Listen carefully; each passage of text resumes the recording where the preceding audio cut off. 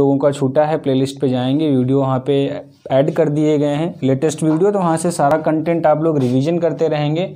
आइए हम लोग लासा में एक तरह के सवाल और पढ़ते हैं। अगर हम लोग एलसीएम की बात करें या मैथ्स में एलसीएम और एचसीएफ टॉपिक की बात करें तो सबसे आसान क्वेश्चन होते हैं, और आप कोई भी एग्जाम देने जाएंगे तो वहाँ पे आपको तीसरा या चौथा सवाल आपको एलसीएम एचसीएफ चैप्टर से ज़रूर मिलता है। तो आइए हम लोग एक टाइप के सवाल और देखते हैं। हमने दो बातें आप सभी को बताया था एलसीएम और एचसीएफ से संबंधित। बहुत सारे लोग ये पढ़े रहते हैं, अगर कहीं पे छोटी से छोटी संख्या लिखी है, अगर कहीं पे छोटी से छोटी संख्या लिखी है तो उसका क्या निकालते हैं, लासा। और दूसरी बात क्या पढ़ते हैं, बड़ी से बड़ी संख्या लिखी हुई होती है तो उसे क्या निकालते हैं भैया, मासा। क्या ये बात सही है? तो मैं आपको बताता हूँ कि ये बात बिल्कुल गलत है। छोटी से छोटी संख्या में भी लासा निकालते हैं, अगर कहीं पे बड़ी से बड़ी संख्या भी है तो वहाँ पर भी लासा और मासा दोनों निकलता है। तो वो कैसे पता चलेगा, जब बड़ी से बड़ी संख्या में लासा निकालेंगे या मासा निकालेंगे, वो पता चलेगा डेफिनेशन से। अगर हम एलसीएम की डेफिनेशन की बात करें तो वह छोटी से छोटी संख्या जो दी गई संख्याओं से पूर्णतया विभाजित हो। एचसीएफ का मतलब वह बड़ी से बड़ी संख्या जो दी गई संख्याओं को विभाजित करो। इसका मतलब अब हम सवाल में क्या पहचानेंगे, दी गई संख्याओं से विभाजित है कि को विभाजित है। तो इस सवाल में ध्यान से देखेंगे, 3 अंकों की वह बड़ी से बड़ी संख्या ज्ञात कीजिए जिसे 6, 9, 12 से का मतलब क्या हो गया, लासा ज्ञात करेंगे। अब लासा ज्ञात करने के लिए 6, 9, 12 का लासा निकालेंगे तो 6, 9, 12 का लासा कितना हो जाएगा। शॉर्टकट तरीके में क्या करेंगे, सबसे पहले तो बड़ी संख्या लिखते हैं 12, उसके बाद देखेंगे कि 6 से पूर्णतया 12 विभाजित है तो 6 को हटा देते हैं। 9 के गुणनखंड करेंगे तो 9 के गुणनखंड क्या हो जाएंगे, 3 गुणे 3। उसके बाद क्या पता करते हैं, 12 के गुणनखंड में 1 3 आएगा कि 2 3, तो 12 के गुणनखंड में 1 3 आ चुका है, 1 बच जाएगा, जो बच जाता उसको लिखते हैं। तो लासा कितना हो गया, 36। अब यहाँ पे सवाल क्या कह रहा है, हम लोगों ने पीछे भी डिस्कस किया हुआ है कि या तो पूर्णतया विभाजित संख्या क्या होगी, दी गई संख्याओं का लासा, दी गई संख्याओं का लासा या लासा के गुणज भी पूर्णतया विभाजित होंगे। तो लासा के गुणज क्या होंगे, 72 हो जाएगा, 36 3 108 हो गया, 144 हो जाएगा, 36 5 180 हो गया, फिर 216। इस तरीके से एक तरीका तो ये है कि गुणनखंड लिखते चले आओ आप 36 के गुणज ही, क्योंकि हमें संख्या क्या बतानी है, वह बड़ी से बड़ी संख्या जो 6, 9, 12 से भाग देने पर पूर्णतया विभाजित है। पूर्णतया विभाजित संख्या वही होगी जो लासा का गुणज होगी, इस बात को हम लोग जानते हैं। तो एक तरीका गुणज वाला है, या फिर दूसरा तरीका हम क्या लिख सकते हैं, अगर हम दूसरे तरीके में बात करें 36 के गुणज होंगे तो हमारा आंसर क्या हो जाएगा, 36 गुणे के। अब के का मान कुछ भी हो सकता है, अब ये चीज़ आपको आइडिया लगाना है। अच्छा, अगर यहाँ पे ध्यान से देखो 36 का ऐसा 3 अंकों से, ठीक है, बड़े से बड़ा मल्टीपल देखना है जो 3 अंकों को हो। अगर हम 36 3 108 ले लेंगे, 3 बार ले जाएंगे तो ज़्यादा हो जाएगा। इसका मतलब 3 बार का मतलब के का मान अगर हम 30 ले रहे हैं तो 1080 हो जाएगा।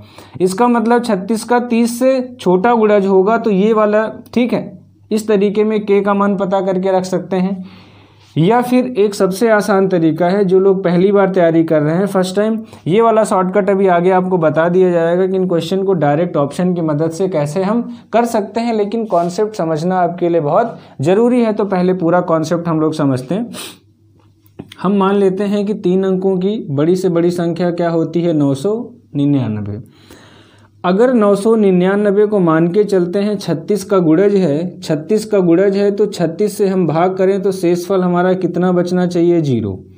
अगर 36 का गुणज है 3 अंकों की बड़ी से बड़ी संख्या, क्योंकि हमें बताना है, तो लासा का मल्टीपल होगी तो शेष कितना आना चाहिए, 0। आइए हम लोग चेक करते हैं। तो 36 दूना कितना हो जाएगा, 72। 9 में से 2 गया 7 और यहाँ पे 9। अब कितनी बार जाएगा ये, 7 बार। 7 बार ले जाओगे, 6 7 42, 7 3 21 और 4 कितना हो जाएगा, 25। अब यहाँ पे ध्यान से देखो, 9 में से 2 गया 7, 7 में से 5 गए 2। हम लोगों ने क्या माना था कि जो 999 है 36 का गुणज है। अगर 36 का गुणज है तो शेषफल कितना बचना चाहिए? 0। अब शेष 0 नहीं बचा है, शेष कितना बचा है? 27 ज़्यादा बचा है। इसका मतलब इस संख्या में 27 हम घटा लें, 999 में 27 हम घटा लें तो हमारे पास कौन सी संख्या हो जाएगी?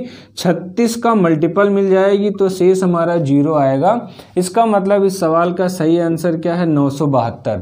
तो 972 एक ऐसी संख्या है जो 6, 9, 12 से पूर्णतया विभाजित होगी और प्रत्येक दशा में शून्य शेष बचेगा।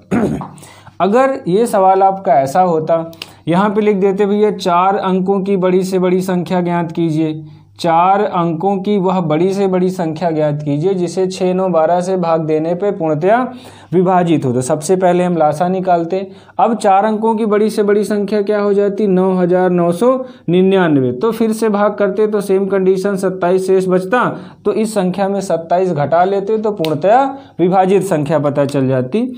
1-2 सवाल यहाँ पे देखिए, या तो यहाँ पे 3 अंक का आएगा या फिर 4 अंक का आएगा या फिर 5 अंकों की बड़ी से बड़ी संख्या ज्ञात कीजिए। तो ये एक बेसिक तरीका है, बाकी एक तरीका और है जिससे ऑप्शन की मदद से हम लोग सॉल्व करते हैं। लेकिन आप सभी लोग यहाँ पे पहले बेसिक सीख लीजिए, दोबारा से जब भी रिवीजन क्लास होगी तो वहाँ पे हम लोग शॉर्टकट तरीका सीखेंगे। इन क्वेश्चन को हम लोग डायरेक्ट ऑप्शन से कैसे कर सकते हैं विभाजिता के नियम लगाकर।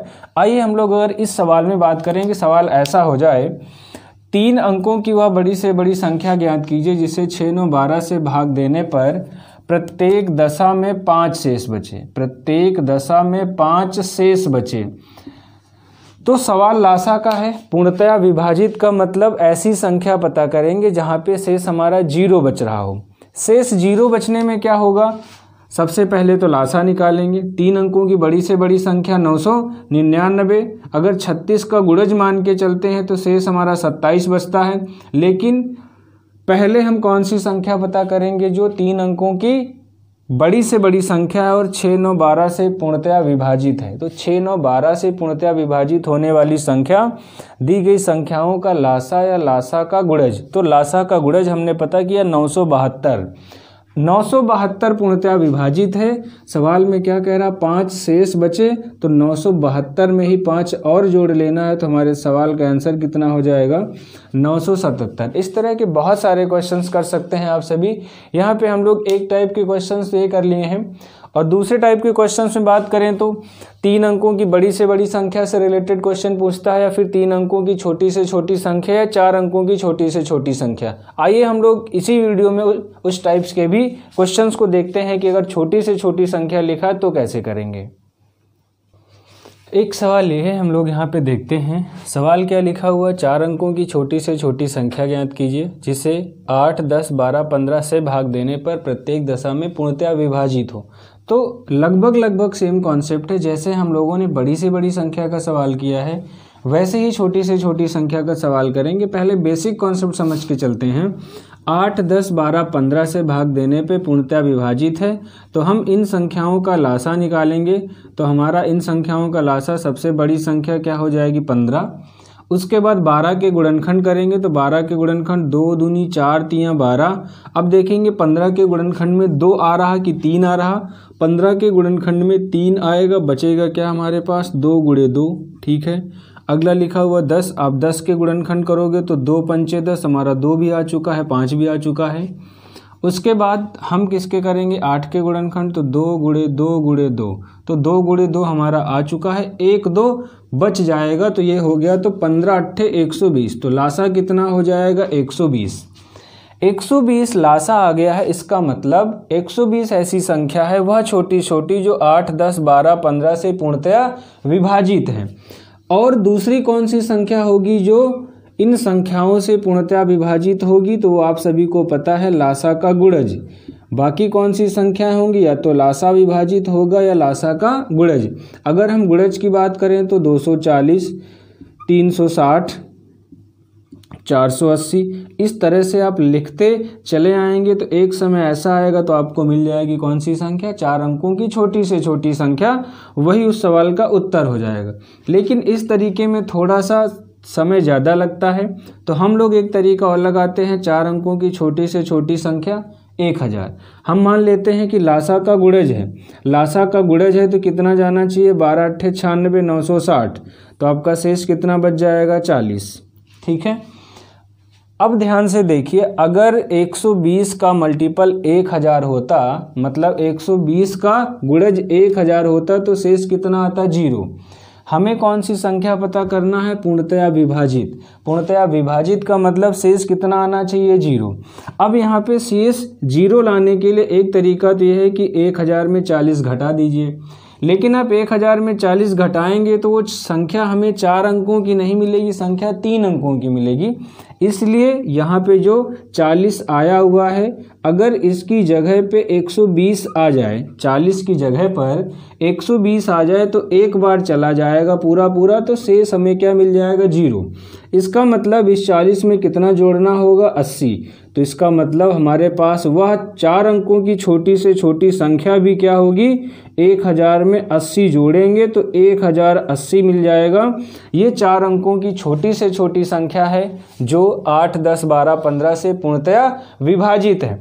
अब देखिए यहाँ पे तो ये कह सकता है कि 4 अंकों की संख्या ज्ञात कीजिए या 5 अंकों की। अगर 5 अंकों की छोटी से छोटी संख्या कहेगा तो हम यहाँ पे 10,000 लेंगे। ठीक है, अगर इसी सवाल में कह देता है कि जहाँ पे पूर्णतया विभाजित है तो पूर्णतया विभाजित ना कह करके कह दे भैया प्रत्येक दशा में भाग देने पर प्रत्येक दशा में 3 शेष बचे, प्रत्येक दशा में 3 शेष बचे, तो क्या करेंगे? सबसे पहले तो 4 अंकों की छोटी से छोटी संख्या निकालेंगे जो 8, 10, 12, 15 से पूर्णतया विभाजित है। तो 8, 10, 12, 15 से पूर्णतया विभाजित संख्या कौन सी होगी? दी गई संख्याओं का लासा या लासा का गुणज। लासा के गुणज क्या निकाले हम लोगों ने? तो लासा का गुणज एक आ गया 1080। ये 4 अंकों की छोटी से छोटी संख्या और पूर्णतया विभाजित है। अब आपको शेष कितना बचाना है? प्रत्येक दशा में 3 शेष बचे, तो इसी संख्या में 3 क्या करते हैं भैया? जोड़ लेंगे, तो हमारे सवाल का आंसर कितना हो जाएगा? 1083। ऐसे बहुत सारे सवाल आपको मिलेंगे, जो भी बुक्स आपके पास है वहाँ से क्वेश्चंस आप लोग सॉल्व करेंगे। हम लोग अगली क्लास में क्या सीखेंगे? अगले वीडियो में जब बड़ी से बड़ी संख्या में संख्या और शेष का अंतर अलग अलग बचे। यहाँ पे ध्यान से देखिए, 8, 10, 12, 15 से भाग देने पर प्रत्येक दशा में 3 शेष बचे। हो सकता है ऐसी भी कंडीशन आ जाए 8 से भाग दो 2 शेष बचे, 10 से भाग दो 3, और 12 से 5 और 15 से 7। तो इस तरह जब शेष अलग अलग बचेगा तब सवालों को कैसे करेंगे? मिलते हैं अगले वीडियो में, तब तक बने रहिए। Thank you.